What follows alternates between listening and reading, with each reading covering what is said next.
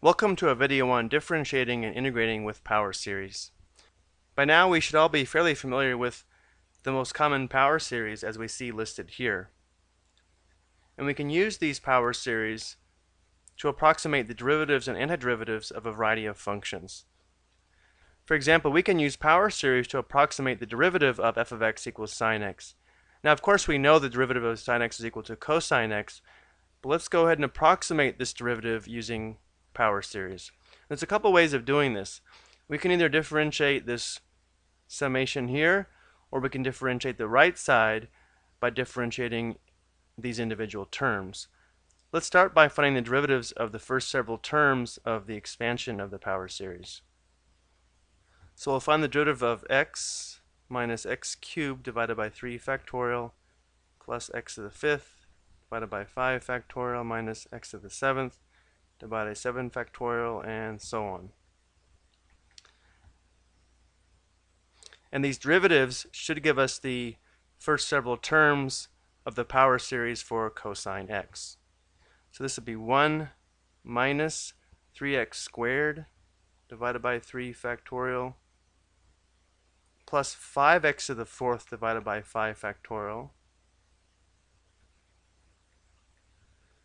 minus 7x to the 6th divided by 7 factorial, and so on.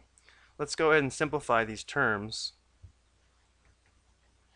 The 3 and the 3 factorial would simplify to 2 factorial, so we'd have minus x squared over 2 factorial, plus the 5 and the 5 factorial would simplify. We'd have a denominator of 4 factorial, and again the 7 and the 7 factorial simplify like so.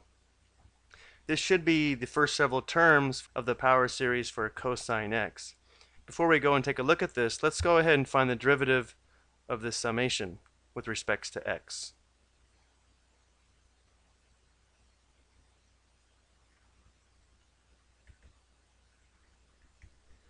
So the negative 1 to the power of n will not be affected by finding the derivative. Now to find the derivative of this term with respects to x, we would have 2n plus 1 times x to the 2n plus 1 minus 1, or x to the 2n, and we still have a denominator of 2n plus 1 factorial, but remember that would be 2n plus 1 times 2n factorial. And so we can simplify a factor of 2n plus 1. So the derivative would be the summation from n equals 0 to infinity of negative 1 to the n times x to the 2n divided by 2n factorial. Now let's go ahead and go back to our formulas and verify that both of these would be the power series for a cosine x.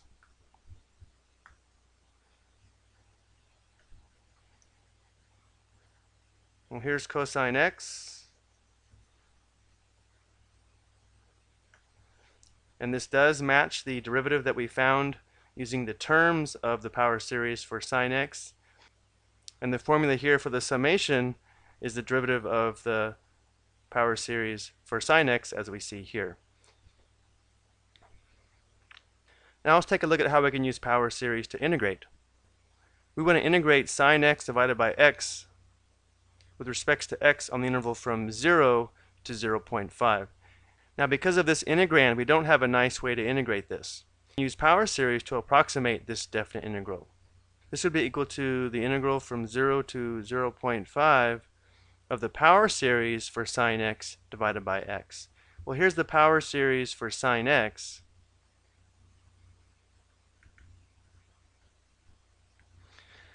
But we want to divide this by x, which is the same as multiplying by 1 over x.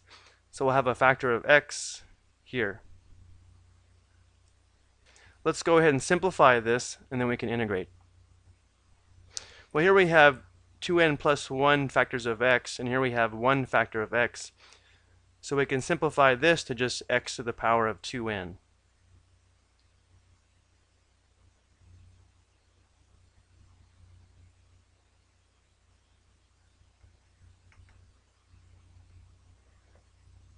Now what we're going to do is find the first several terms of this power series, but when we start to evaluate this, we'll keep finding terms until we find the term that is less than 0.001.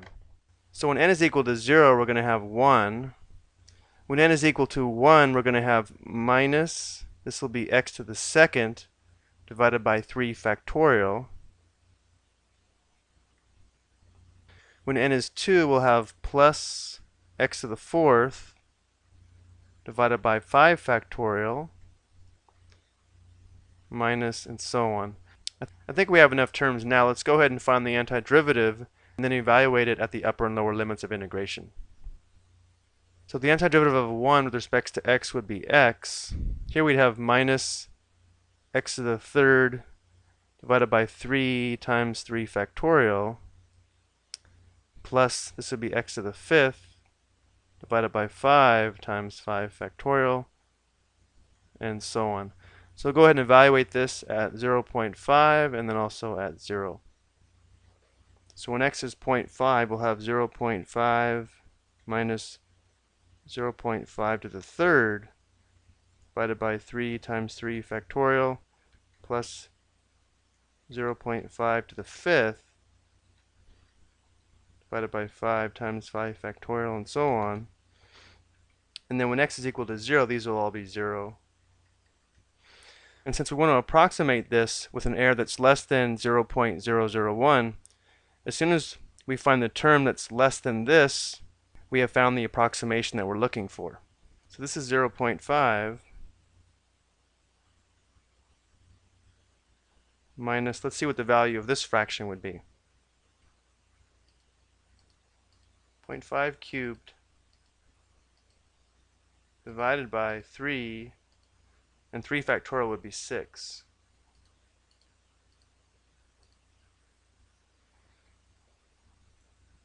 So we have approximately 0.0069.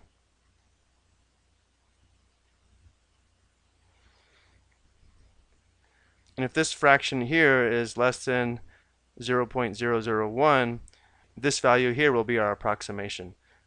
Let's go ahead and check it.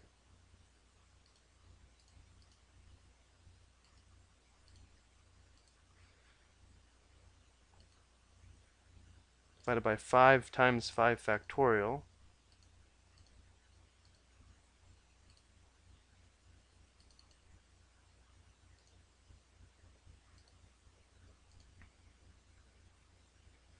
And this number here is less than 0.001, and therefore our approximation will be this difference here.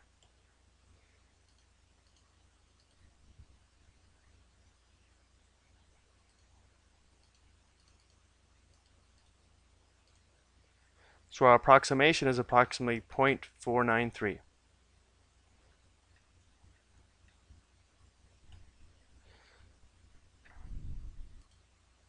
Okay, that's going to do it for this video. Thank you for watching.